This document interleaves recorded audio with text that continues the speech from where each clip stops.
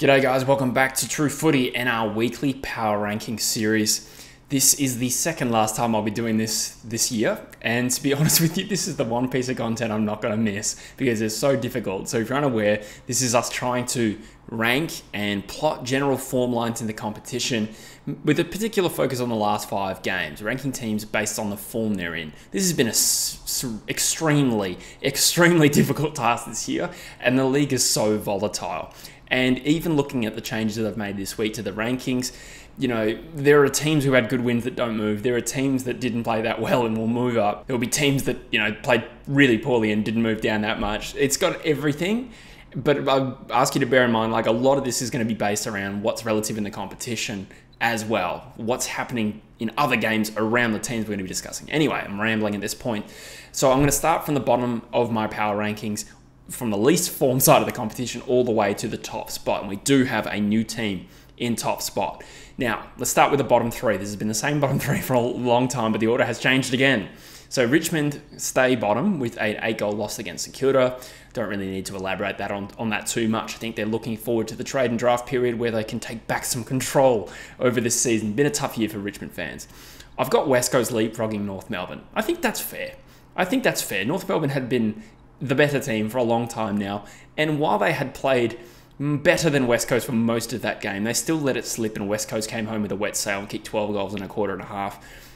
West Coast had to travel a bit more, kind of a neutral venue though. I know it's not a true North Melbourne game, but there's a slight advantage there. I'm going to give West Coast the credit. They've also won an extra game in their last 5. North have gone 1-4 with 1 win over Richmond. The Eagles have beaten the Suns and North. So I think it's justified to do that. You can decide in your own mind how much this even matters. But anyway, let's move up. There's 4 teams that I've got sliding down to the next 4 positions. I've got the next worst side of the competition right now being the Melbourne Football Club. Now, this is a tricky one because I've got Carlton just ahead of them. Now, would Melbourne beat Carlton on the weekend? I think they would have. But over the stretch of form, I think both of these sides have been bleeding. Now, Melbourne played in a terrible Saturday night game against Port Adelaide, and to be fair, got within 2 points. But on the stretch of form, I think they have been struggling for some time now. In the background, we're seeing reports of trade requests. Petrarca's unhappy. We'll get into that in a later date. I don't know how much of that is real. But I do think there is something under the surface at Melbourne that needs rectifying. I'm not going to say they're going to implode, but this season has been a shambles, and they're already thinking about next year. So I've got them the next worst side, and Carlton just above that. Look, Carlton were horrendous, absolutely. But prior to that, their 3 losses were against the Bulldogs, Power, and the Pies. They did lose all of them. They weren't shameful in any of them. So I'll give them a bit of a break considering injury as well. I probably shouldn't be considering injury, but we'll see. Now, if they go to Perth and lose to West Coast, they might plummet further down these rankings. I've got Essendon slightly above that. Again, it's harsh to see them drop from whatever they were last week. I think they're dropping 3 or 4 spots. And I don't think the loss in isolation to Gold Coast is that shameful, considering they had the chances to win it. 1 goal 9 in the last quarter, couldn't put them away, paid the price. But over the stretch, you know, I don't think their form has been, you know, as poor as a Carlton or a Melbourne when you consider they lost to the Crows very narrowly at home in a pretty good high-scoring shootout, and they beat Fremantle the week before. Fremantle have been in good form up until that point. So they slipped down because there's a few teams moving around, but that's the way I see it at the moment. Got Collingwood slightly ahead of them. I think I flipped this around because Collingwood's loss in Sydney was probably better than Essendon's home loss to the Gold Coast Suns. Gold Coast's first away win this season. I think that factors into it for me. Collingwood were in a winning position. They beat Carlton the week before. Last quarters have been horrendous. This time it cost them. Last week it didn't. But nonetheless, I mean, it's pretty line ball. They've also won an extra game in their last 5. So that's the way I decided to split it. Even if some people might argue Essendon might beat Collingwood this week if they played each other. That's possible. Very line ball between those 2 sides. Got the Gold Coast moving up to 11th. They've won 2 out of their last 5 with wins over the Power and the Bombers. And both of those are pretty good wins. You know, the Power have been in some good form this year. The Bombers were at Marvel.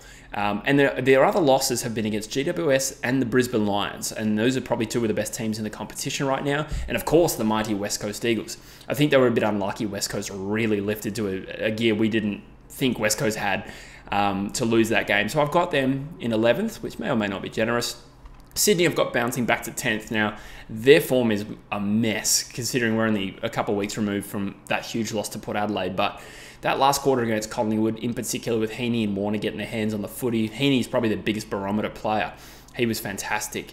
And they've just got them bouncing up. It's an even competition, really.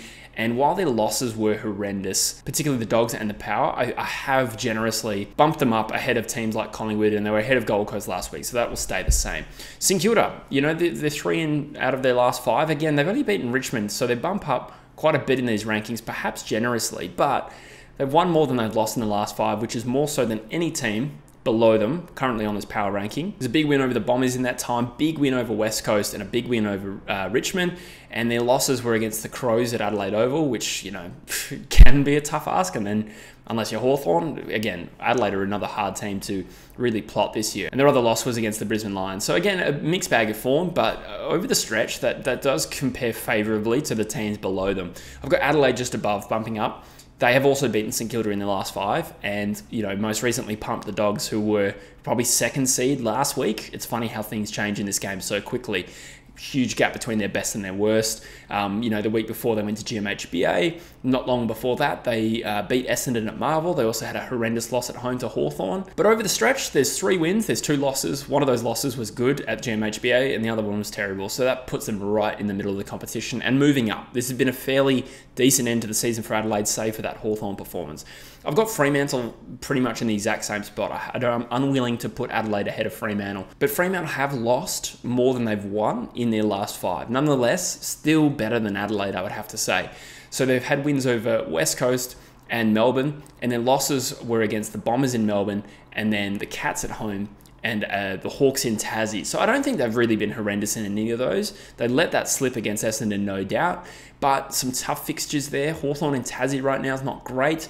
The Cats, you know, dare I say, they're actually a pretty good side, despite me thinking Fremantle had that game. Tight loss against good opposition. And if Geelong rank highly in these power rankings, which they generally do, then you have to sort of weight that into it. So I think Fremantle's still in 7th. I've got Hawthorn not moving up. Not moving up. This might seem harsh, I know that. But perhaps it's worth considering the form of Carlton and the injury part. I think Hawthorn were going to win that game significantly anyway. But maybe that's just a little caveat. So I have Geelong ahead of that. Now, both of them have won 4 of their last 5. Hawthorn actually did lose to Geelong quite heavily, so maybe that's the tiebreaker as well. But for Geelong to go to Perth and beat Fremantle in Perth, I think that's a really good win too. So, you know, you could expect Hawthorn to move up these rankings, but we're talking about narrow margins here. And similarly, I have the Bulldogs sliding from 2nd to 4th this week on the back of a poor performance in Adelaide. Terrible in front of goal, really dirty day for him. Really bad in Adelaide this year, 2 bad losses. But nonetheless, the form over the stretch has been good, and they've still won 4 of their last 5. And that includes a win in Sydney, and then a big win against the Cats in GMHBA, a win over the Blues as well, and then the Blues obviously went on a bit of a form slump. But generally speaking, good compelling form from the Western Bulldogs. They're still in the top 4. It was a bad week, but I mean, so many of these teams have had a bad game recently. I've got Port Adelaide staying in 3rd. Yeah, not much to read into a 2-point win away from home over the D's. Now, it is an important win, and good teams win ugly sometimes. And that's exactly what they did. But they stay pretty much exactly the same as last week, with 4 out of their last 5. 1 loss at Metricon this year. I'm going to keep calling it Metricon because People's First does not roll off the tongue. So Port Adelaide about there. And I think I'm going to have a new top 2, or at least the order of the top 2 has switched. So I've got GWS as the top side of the competition over the Brisbane Lions.